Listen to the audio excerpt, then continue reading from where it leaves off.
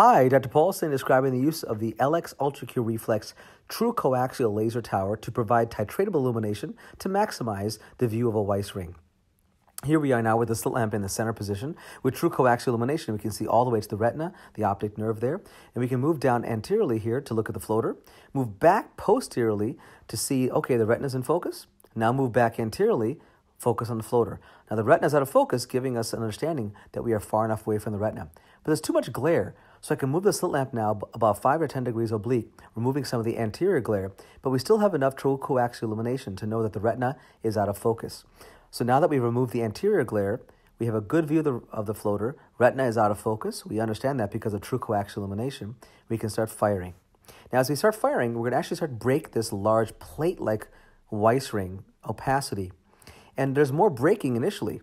But with plasma formation, which is what the gas bubbles are, we are also causing vaporization in a very small area. So the idea is to break into smaller pieces and then vaporize. Now here, after about 350 shots now, we actually find that most of the floater is gone now.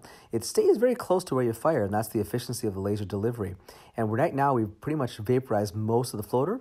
We're vaporizing now remaining smaller remnants of the Weiss ring.